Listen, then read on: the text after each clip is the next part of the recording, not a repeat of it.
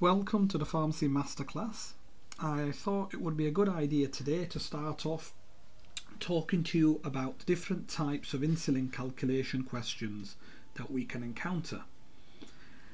Now, with regards to insulin calculations, it's important to understand what are the two methods by which patients can utilize insulin.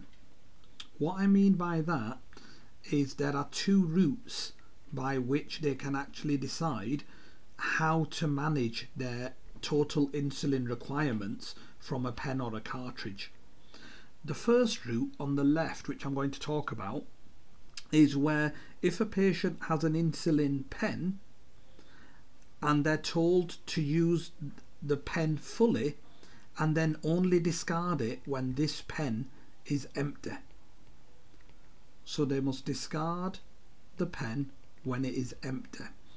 What that's referring to is, for example, hypothetically, if a patient had an insulin pen and in that pen there were 300 units of insulin in total, and our patient was using 70 units of insulin daily, they would be able to achieve 4 full days of dosing out of that insulin pen, because 4 times 70 is 280 units. So they would get 4 full days of insulin out of that pen. However, remaining in that pen would be 20 units, because 300 units were in the pen in total and our patient used up 280 units for 4 full days. So 300 take away 280 leaves them with 20 units. But our patient needs a dose of 70 units.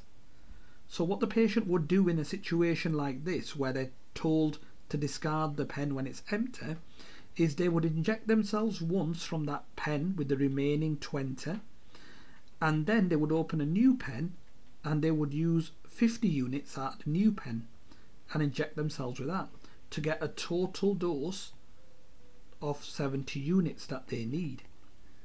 So this is the first method that can be used, and this is generally what we would class as the default method. So what that means is, if in an exam question they don't specifically state to you which method to use, you must always default to this method, which is the patient's going to use multiple injections. Let me write this down for you. The patient's going to use multiple injections at the end of the pen or cartridge, to get their full dose. Okay, so hopefully that makes sense. That's pathway 1. Now let's talk about pathway 2. So pathway 2 is where the patient may be told only to use, for example, a single injection to provide each dose. Or another way they could word that is they might say the patient must not split doses across pens. They both mean the same thing. They're both achieving the same thing.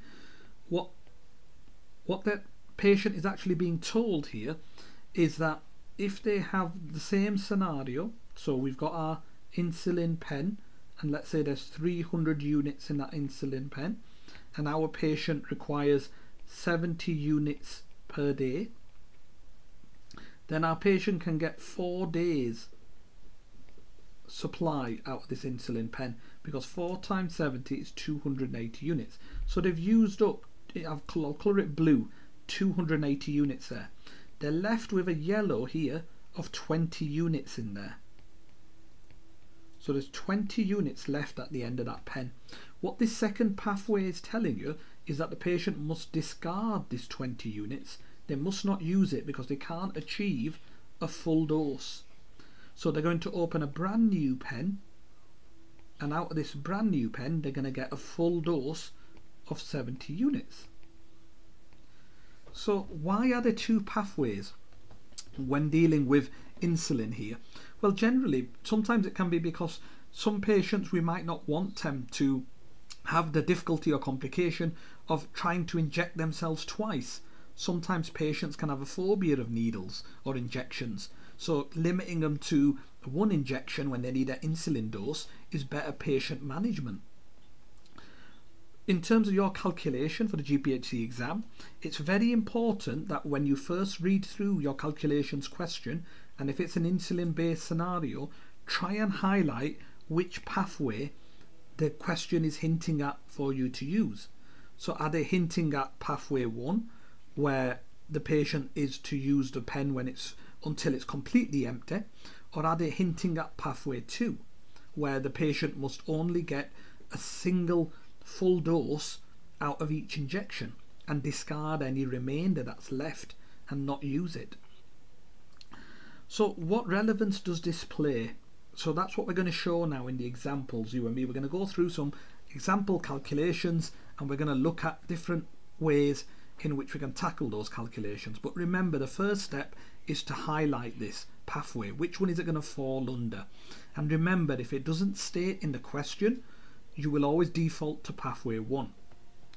Now, another point I'm going to briefly discuss before we start the examples is that when we're dealing with pathway 2, so when we're dealing with this scenario of patients having a single dose to achieve a single dose, so one dose equals one injection in this method here, there is another factor that we must now take into account. So if we highlight the questions telling us to go down pathway 2, we must isolate, is the dosing a single daily dose that the patient's injecting, or is it a twice daily dosing structure? A twice or 3 times a day it could be. 3 times a day. So a BD or a TDS dosing structure. So this also plays a relevance in the calculation for pathway 2. For pathway 1, this is not relevant. We would do the same type of calculation. So in pathway 1, where our patient is going to use the pen until it's fully empty, it's a very nice, straightforward, easy calculation. And what that calculation involves is calculating the total number of units that the patient's going to need for their course, and we simply divide it by the number of units in one pen or cartridge, and that tells us how many pens or cartridges our patient requires. So when we do the calculation examples, it's a really straightforward method. Even if they're using insulin once a day, twice a day, 3 times a day, pathway 1 is really straightforward. And we've got lots of calculations like that to practice in the course. Now, pathway 2 is where we have to do an extra step, because in pathway 2, because they're using one dose to deliver one injection, what we have to understand here is, let's say for example, in pathway 2 we're told that they can only use one dose to deliver one injection to deliver one dose. And let's go back to this scenario of we've got a 300 unit insulin pen, and let's say hypothetically our patient is using a dose of 40 units of insulin in the morning and 30 units of insulin at night. Then what we have to understand is that yes, the total amount of insulin units they're using per day is 70 units, so we could say 300 divided by 70, so let me just get my calculator, 300 divided by 70 gives me 4.2857142 days. That's how many days the patient could get out of this 300 unit insulin pen. But remember, they can only use one injection to provide one dose. So let's have a look at this part here. They can get 4 full days of insulin dosing out of this pen. So if we do 4 full days times our 70 units per day, that means our patient can get 280 units they're going to use up in that 4 full days. So if we do 300 units in our one pen and we subtract these 280 units that they've used up, we're left with 20 units in that pen, aren't we? Remember, we coloured it yellow when I showed you this previously. So we've got 20 units left in that pen. What we have to then ask ourselves is, the remaining yellow amount of insulin in that pen, that 20 units, is it enough to provide any one of these doses here? Is it enough to provide one single dose? And if it is, then we have to take that into account in the calculation. If it's not, then we can simply ignore that 20 and we continue as normal, and we would say, right, one pen is going to give us 4 full days of insulin that the patient needs, 4 full days of treatment. So then if the question says, right, okay, how many days will 5 pens supply? We can nice and easily say 5 times 4 equals 20 days. So 20 days of insulin it can supply. So we will encounter questions now when we start practicing where we're going to have to look at this remaining amount of insulin that's left in the pen, and then if the question is going down pathway 2, we're going to have to look, can it deliver one of those doses, and how our calculation method is going to differ. The answer to this question is 2 flex pens. So let's take a look at tackling this question. So the question's asking us, question mark, what is the minimum number of pens that our patient is going to need for 28 days of treatment? So straight away what I've done is I've isolated what the question actually wants from me, and by doing that it helps me to build a game plan to the answer. So I've taken a look at the last part of the statement after reading through it and understood, using the units that the question wants the answer in, what the statement actually is. By doing that, it allows me to see a pathway. What do I mean in terms of pathway? What I mean is, sometimes in an exam question you might look at it and you might think, oh my days, it's a really big wordy scenario, how do I know which information to use? Well, the only way to tackle that is to understand what the question wants from you. Sometimes writing out as a statement will help, which is how I teach, because I find this very, very useful, and then you know which information to pull out to apply this methodology to. So for example, because the question is asking for the number of days of treatment, I'm going to think, okay, which pathway am I going down here for my patient? Is it pathway 1 or pathway 2? Is my patient going to need multiple injections? Are they going to use the pen up fully? Or are they to discard the pen if it can't provide a full dose? So in this scenario, in the question, they haven't told us, it doesn't state which method they want the patient to use. So that means we're going to go down pathway 1 and we're going to say, okay, however many units the patient can get out of the pen, they must use it all fully. And for that method it's nice and easy. We calculate the total number of units that the patient's going to need for the course, so total units for the course, and we simply divide that answer by the total number of units that there are in one pen or one cartridge, and that will tell us, question mark, how many pens we need. So let's calculate how many units our patient's going to require. So they're using 10 units at dinner and 6 units at breakfast, so 10 plus 6 is 16 units per day. 16 units per day times by 28 days, so 16 times 28 on my calculator gives me 448 units per day. Now that I've calculated that, I'm going to work out how many units there are in one pen. So in the question it tells me here 100 units per mil is the strength, and it's a 3 mil pen. So if there's 100 units in 1 milliliter, question mark, how many units are in 3 milliliters? Well, to go from 1 to 3 on the right is times by 3. So on the left we're going to times our 100 units by 3. That gives us an answer of 300 units. So there's 300 units in one pen. Now we can take the total number of units that our patient needs. So they need 448 units for the course. Divide that by 300 units. Gives us an answer of the patient needs 1.49 3333 pens. Now, in a quantity to supply situation, we have to look at this logically. The question's asking for how many insulin pens is a patient going to require. We can't give 0.49 of an insulin pen over here, so we always round up, so we give 2 full pens. If we rounded down to 1, that would be wrong because the patient would not have enough insulin for 28 days. The fact that we round up to give 2 full pens is the safer option. So it's not about your normal rules of rounding. When you're dealing with quantity to supply scenarios, please remember, especially with insulin quantity to supply questions, when we get our answer and it's a decimal place answer, we have to look at it logically and think, right, how much will the patient need to ensure they've got enough for the course that's needed. So in this case, 1.49 pens would be 2 pens that our patient would require.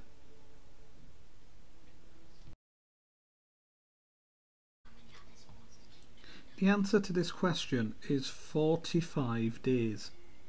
So let's take a look at the question. After reading through the question once, I'm going to now understand what the question wants me to calculate.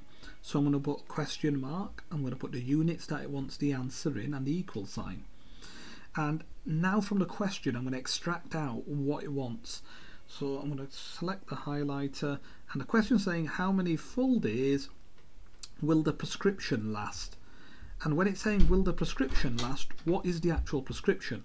Well, the prescription is 3 of these 3 ml cartridges. So the question's asking you how many days will 3 times 3 ml cartridges last. That's what the question's asking us. How many full days will 3 of these 3 ml cartridges last? Now, I talked about earlier on about understanding which pathway this insulin question needs to go down. So is it going to go down pathway 1 or pathway 2? Pathway 2 is where the patient must use 1 injection to deliver 1 dose, and if there's any insulin left in that pen and it can't deliver a full dose, we get rid of the pen. Pathway 1 is where, just to remind you, that the patient continues using the insulin in the pen. Even if it can't provide a full dose, they have to inject themselves with what's remaining, and then once obviously that pen's empty, they will open a new pen and inject themselves a second time to deliver the remaining amount they need to get that full dose. Personally, I'd rather be down pathway 2. I'd rather inject myself once then twice if I had to, but each to their own. So this question is a pathway 2 question. The question is actually telling us, if I get the highlighter pen again, and this time pick a different colour, it's saying assume a single injection from the pen will provide each dose. So the question is actually telling us that you must go down pathway 2. 1 injection is going to give 1 full dose. So in a question like this, how does our methodology differ? Well, the methodology differs because we don't calculate the total number of units they need for the course. What we do is we look at 1 pen or 1 cartridge on its own singly. So in the question it tells us that we've got a 3 milliliter size cartridge with this insulin in there. It tells us that the strength of this insulin is 200 units in 1 milliliter. So if we've got a 3 milliliter cartridge, question mark, how many units are there going to be in there? Well, in order to work that out, we say on the right that a factor of 3 is used. We times 1 mil by 3 to go to 3 mil. So on the left we're going to times our units by 3, because whatever we do to one side we must do to the other. So 3 times 200 is 600. So there's 600 units in 1 3 ml cartridge. That's what we've now worked out, that there's 600 units of insulin inside here. Now let's take a look at what dose our patient's actually taking. So in the question it tells us the patient's using 38 units in the evening. So again, this is a nice easy question because it's a once daily dosing. 1 daily dosing. So therefore all we have to do is say if our patient's got 600 units in 1 cartridge and we divide that by 38 units a day, so how many units there are in the cartridge divided by 38 units for 1 day will tell us how many days this is going to last. So I'm typing in 600 on my calculator, pressing divide by 38, and it gives me an answer of 15.789473 days. So now I have to think to myself logically, well, how many days is that? How many full days of insulin can my patient get? And it's 15 days. So my patient can get 15 full days of insulin. I must not take the decimal place into account here. Why? Because that's not going to provide a full day of insulin. It's the 15 that's going to provide a full day in this scenario, because the patient's using a single injection, remember, to provide each dose. So if one cartridge equals 15 full days, the question, remember, when we wrote it out at the very beginning to understand what the question wanted from us, said how many days are equal to 3 of these cartridges. So now I can say, okay, question mark, how many cartridges are equal, sorry, apologies, not how many cartridges, 3 cartridges are equal to question mark, how many full days. Notice I'm writing it underneath the top red part. I'm writing it in the right places so I can visually see what's taking place. So to go from 1 cartridge to 3 cartridge is a factor of times 3 on the left. So all I have to do on the right is times my 15 days by 3, because 1 cartridge equals 15 full days.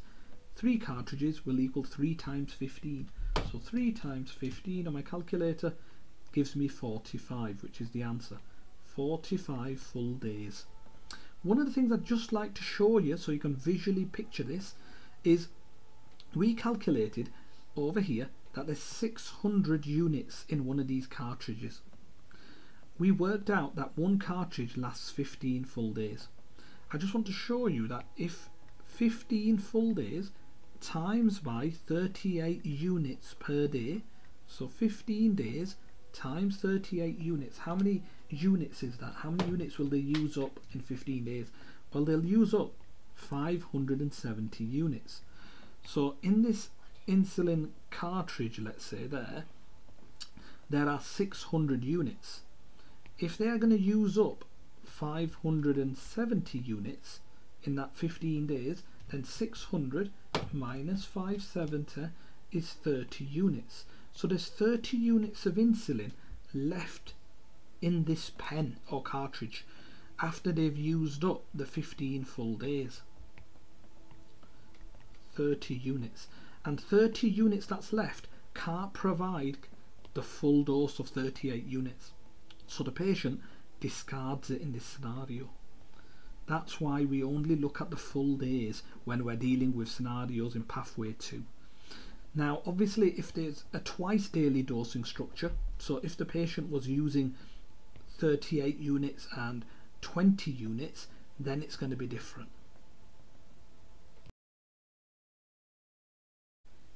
The answer to this question is 27 days.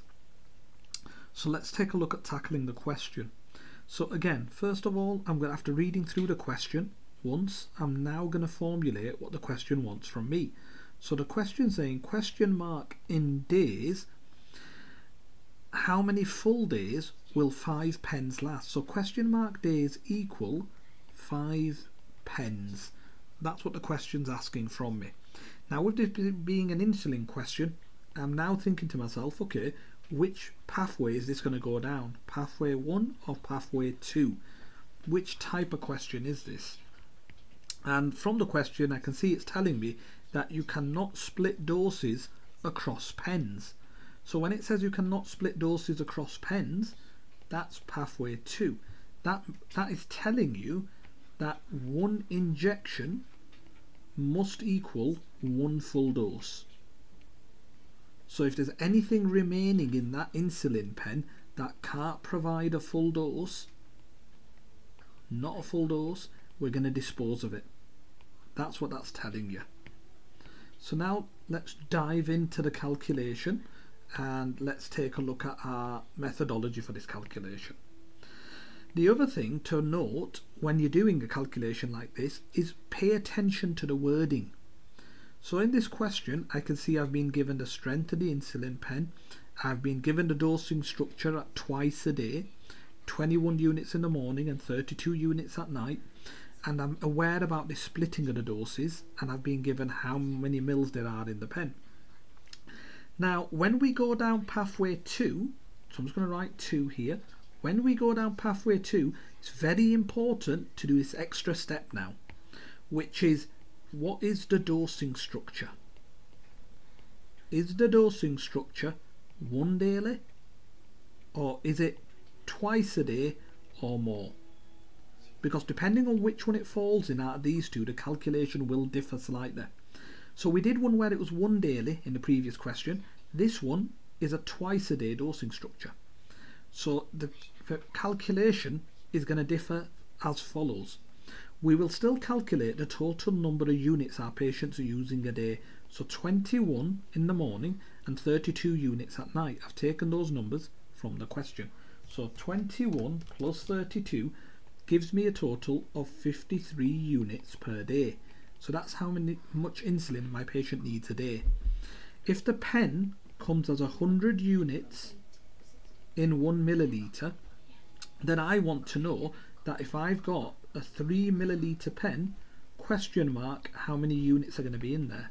Well, on the right, to go from 1 mil to 3 mil, we times by 3. So on the left, I'm going to times my 100 units by 3. That'll give me an answer of 300 units there are in one of these 3 mil pens. So now I will take the total number of units my patient needs a day, and I'm going to utilise that.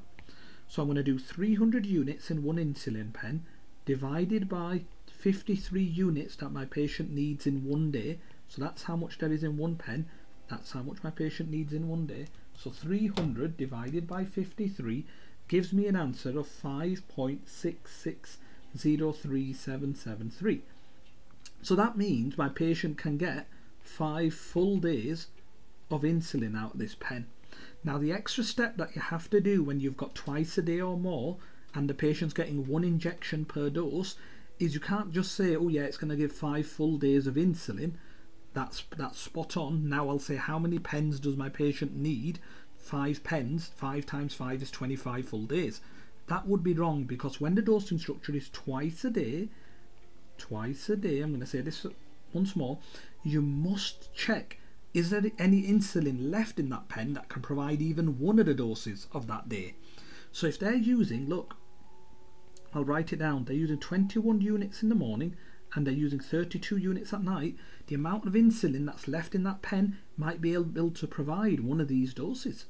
So you're going to do 5 pens that you've calculated that they're using. Sorry, apologies, I'll rub that out, it's not 5 pens at the minute. It's 5 days that one pen is going to last. We're going to times that by how many units they're using a day. So 21 plus 32 is 53 units per day. So I'm going to do 5 days times 53 units times 5 is 265 units they'll use up. So if they're going to use up 265 units out of this insulin pen, we can work out how much is left. So there's 300 units in this insulin pen that we've got. Our patient is, I'm going to colour it blue so you can visualise this. Our patient is going to use up 265 of those units in 5 full days, in 5 days. Now, how much is left over? This little yellow line there.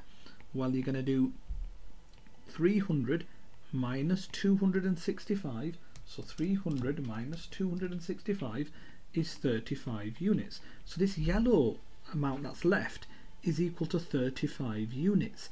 And this is the interesting part, because if there's 35 units left in that insulin pen and our patient can use 21 units in the morning and 32 units at night, can you see that that 35 that's left can provide one of these doses? So what that means is that one of these insulin pens is equal to 5 full days that we calculated. So 5 full days plus 1 dose. It can provide that 35 units that's left, 1 dose. And it's nice and easy now from here, because all you have to do is say, okay, the question wants to know how many days will 5 pens supply? So all we do is we times each of these by 5, because 1 pen is 5 days, 5 pens will be 25 days there. And then for this 1 dose that it's providing, that 1 pen, 5 pens are going to provide 5 doses. So there's 25 days, I'm going to write it out a bit clearer, and 5 doses in 5 pens. So we have to say, okay, if our patient can get 2 doses out per day, 2 doses equal 1 day, then 5 doses that they've got are going to provide 5 divided by 2, 2.5 days, which would be 2 full days. So we've got 25 days plus our 2 full days, which gives us a total of 27 days. So let's just go over this again. Let's recap this to what I just did here. So let's break this down. Let's start from the very top. I'll just scroll back up. Here we go. So the question asked us, how many days will 5 pens supply? We isolated that this is a pathway 2 question. The question is telling us that we cannot split doses across the pens. So what we did was we said we'll add together, I'll switch on the highlighter in yellow to make it easier. We added together 20, what's going on here, sorry about that. We added together 21 units in the morning and 32 units at bedtime to give us a total of 53 units per day. Just like before, we calculated how many insulin units there are in 1 pen, 300 units. We then did 300 units, just like before, 300 in our pen, divided by the number of units they need for 1 day, and we worked out that there's 5.6603773, which means there's 5 full days in that insulin pen. Here I said we have to do an extra step. Here we have to understand that because the dosing structure is twice a day and it's pathway 2, what we're going to do is we're going to get our 5 full days and we're going to times it by the total number of units a day to work out how many units of insulin these 5 full pens will provide. Sorry, 5 days will provide. So now here I then said, okay, if there's 300 units in a pen, let's minus our 265 units that they've used in 5 days. What's left? And this yellow colour liquid that's left is 35 units. And here we say, is that 35 units, can it provide a dose? And yes, it can, because if they're using 21 units in the morning and 32 units at night, that 35 units can provide any one of these 2 doses. So that means that 1 pen is equal to 5 days and 1 dose. 5 days and 1 dose. So then we said, if 1 pen is equal to 5 days and 1 dose, 5 pens, which is what our question wants to know, would be 25 days. 5 times 5 is 25, and 5 times 1 dose is 5 doses. So 25 days and 5 doses. So we have to convert these 5 doses into days, and if they're using 2 doses a day, that would be 2 full days. So we don't count the half day, we say 2 full days, because obviously 1 injection must provide 1 full dose. So that means 27 days, 25 days plus our 2 full days. I hope you've enjoyed the teaching here today. Please like and subscribe to my channel for more great training videos. Please also head over to my teaching platform www.pharmacymasterclass.online, where you can find hundreds of training calculation questions and videos where I talk through and I teach the methodology and the principles to every section of the GPHC framework. On my teaching platform, students can find a paper 1 and a paper 2 training course. Paper 1 is focused solely on the calculations exam and covers every section of the GPHC framework, teaching you the methodologies and the principles that you need to master calculations. My students consistently score over 30 out of a possible 40 in the GPHC registration exam. In the paper 2 element of the training course, my students receive written and printed books which have all the notes in that the students need to revise for paper 2, covering clinical, OTC and MEP. So please don't waste time writing out notes. It's all pre-done for you. You've got a structured online learning dashboard which has videos, mock exams, hundreds and hundreds of training questions. It's all fully supported by myself, a pre-registration tutor of 20 years experience, which I check in with my students with regular phone calls and support their learning. I also include mock exams in the training.